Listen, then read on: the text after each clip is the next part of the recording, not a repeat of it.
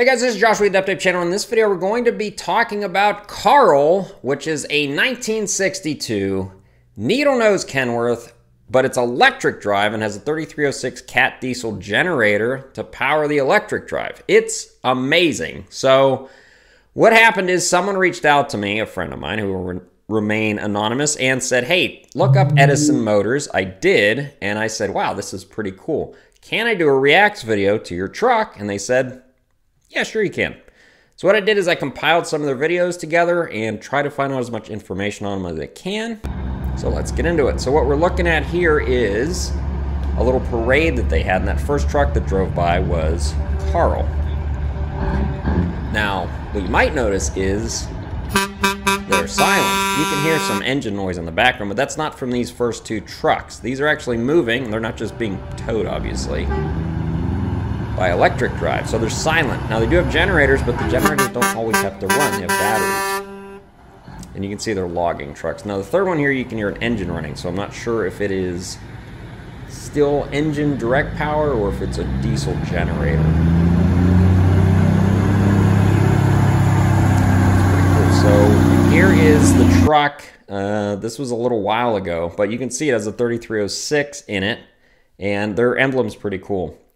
So here's the walk around. Here's what mostly we're going to talk about. And it's named Carl, which makes me think of this. It is a new era! Not sure why they named him Carl, but... box right here. So this is the plug to charge it into. So what he was talking about there is it has electric charging cables. So if you're at a Tesla charging station or your house and it's got utility power, you can plug in and charge the batteries. You don't have to run the generator all the time. There's my wall charger there I brought down with me, but you plug it into the outside plug right there, and that's what he's saying. Here are the battery banks, and I wish he opened them and I could see what was in there. That's very interesting. He's got these kind of weatherproof cargo things in there, and that's where the batteries are. Right here are the battery banks. Headache rack. There's a headache rack. It's a logging truck. It's got to have a headache rack. I like the color scheme. The dark blue and the black's pretty awesome. So it has a fuel tank, diesel fuel tank, because it still has a diesel engine. Onto the steer tires, we got 425s, full steel fenders. This truck in 1962 is called a needle nose because it's so skinny. Now what he's talking about, look at the width of the grill there. It's tiny. You would have a hard time if you had a big engine in there to cool it down because it has such a small cross section for the radiator. How about we open the hood here and I can show you the motor. Now, notice that he said motor. That's going to drive some people crazy. Some people say it's an engine. Technically, the definition of a motor is a machine, especially when powered by electricity or internal combustion to produce motion. So an engine is a motor, technically. So one thing I want to point out here is this is definitely a 3306, but it's also a generator 3306. You can notice by this armature here, if it was a throttle pedal control, that is where the throttle linkage would hook up, but this is a handle, which means it only goes to idle and high idle, which would generally be 1800 RPM. You got the cat diesel motor. It's a 3306. The weird part is there's no fan belts. Because it's running as a generator in the electric truck, we don't need a single fan belt on the motor. Best part's the brake.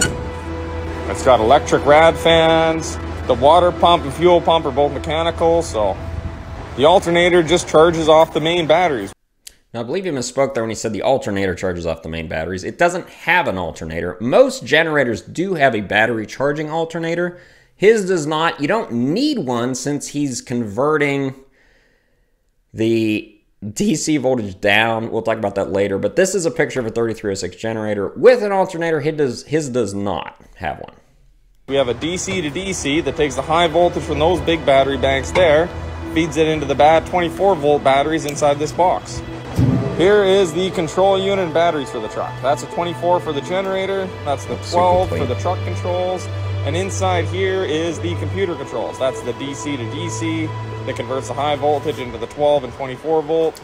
So what he's talking about there is the drive motor on this machine is a Tesla one, which we'll see in a second, but the voltage those drive at is much higher than battery voltage. So they're going to be running about 350 to 410 volts, give or take. So obviously you can't charge your batteries with that much voltage because your batteries are either at 24 or 12. The generator control side's probably at 24 volt, as he was mentioning, and the 12 volt's probably for his motor controls. So they have a step-down unit that drops the voltage to those. This is the wiring harness for the whole truck. So an electric truck, it's just these 10 wires that control everything to do with it. Now this part doesn't make any sense to me. I believe he's referring to the 10 wires are for just the control side. There's no way the whole truck only has 10 wires. I mean, just the lights and the turn signals and the brake lights are gonna have more than 10 wires. And also on the truck, there's gonna be something called a voltage regulator, which is gonna control the AC voltage produced by the generator end. This is what a voltage regulator looks like. And they're gonna have more than 10 wires by themselves. So I believe the 10 wires he's talking about is specifically for the motor controller. There's definitely not just 10 wires on this truck. You can see how simple that wiring harness is compared to a new truck's wiring harness. I've looked back here. This is the drive motor. This is out of a Tesla Model S, but remember, this is just a temporary motor until we get the electric axles in the spring.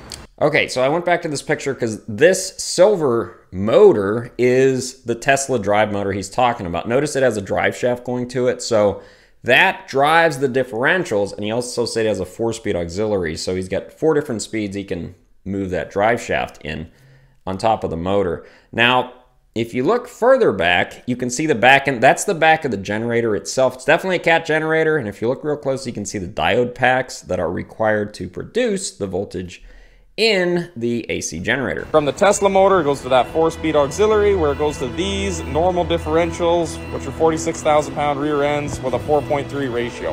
And there you go. That is the walk around Carl. Now here's from a live stream they recently did, and they were moving the truck. They didn't start the generator though, but you can see it has normal brake valves for both the truck and if it had a trailer on it. Right in front of the steering wheel, there's a touchscreen controller for the drive motor and most of the electronics. But on the right, something I'm very familiar with, that's called an EMCP2 panel, and that's a Caterpillar part on their kind of older generators. And what that would do is it would show you all the AC voltage on the different phases, the hertz, the amps, all that stuff. That is a Cat-specific part that I'm sure they bought the generator as a set, and they used all the controls for it. Super interesting truck here. I'm really glad I was allowed to do a reacts video on it. If you guys are interested in all, which I don't know why you wouldn't be, go check out Edison Motors on YouTube. I believe they also have a TikTok and probably a Facebook, all sorts of stuff. Very interesting. Thanks for watching the video.